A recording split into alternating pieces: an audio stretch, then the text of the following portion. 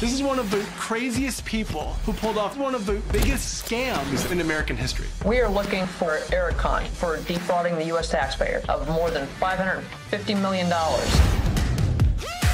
Big Conn was one of the biggest lawyers here in Appalachia. The town loved him and the people loved him. He was a phenomenon. Big Conn was Mr. Social Security.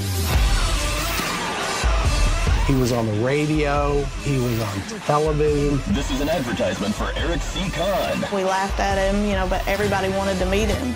You couldn't miss him, especially when he went on the run. The way he did it was incredible, and there was porn stars and voodoo dolls and Rolls Royces and flashy suits and brothels. He opened a Halloween-themed brothel.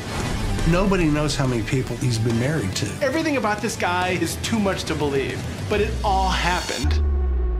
At that time, I thought he was helping me. I hit rock bottom, lost everything I had. My clients are victims of his criminal conduct. This is one of the poorest parts of the United States, and he's getting filthy rich off the whole thing. A baller in eastern Kentucky.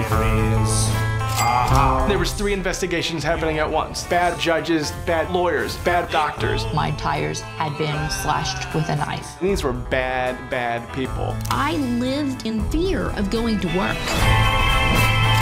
The politics stink to high heaven. Only thing government hates more than a rapist or a child molester is a tax evader. We're like, freeze! He walked across the border with a dog named Curly. Through Mexico into Guatemala. We were that close. Now he's gone. Eric was planning his biggest caper yet.